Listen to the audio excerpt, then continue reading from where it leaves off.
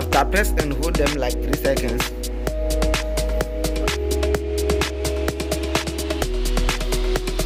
Now click on there. After click on there,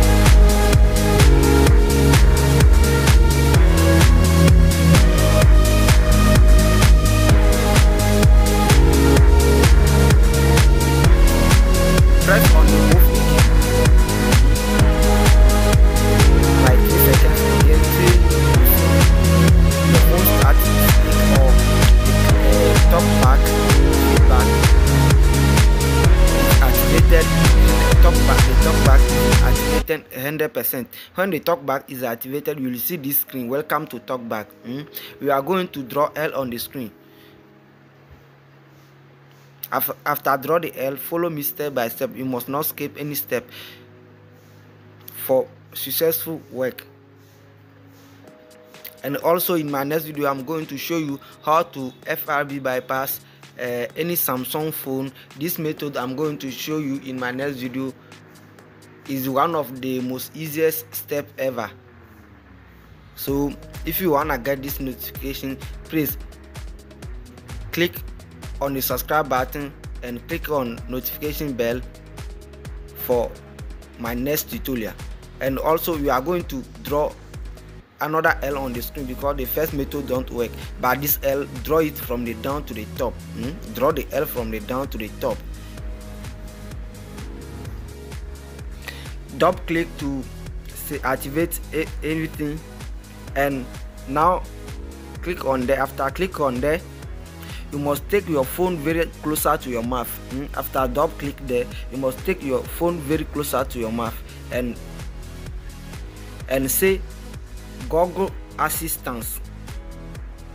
It depends on your, how do you call it, how do you pronunciation your word. So if you can't, the Google Assistant can't recognize your voice very well, please you can ask somebody help to do it for you, to say Google Assistant for you, so the Google Assistant can recognize your voice very well.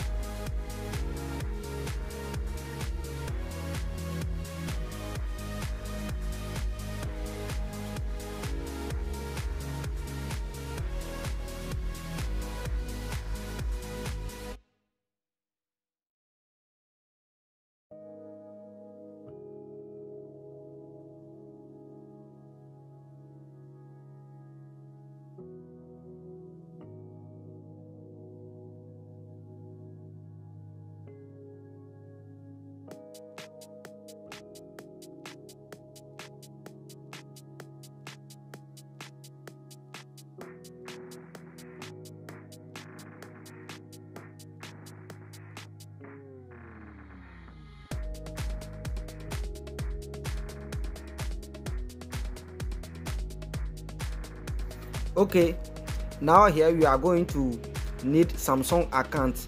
If you don't have Samsung account, check the link below the description to create a Samsung account. After create the Samsung account, log into your Samsung account.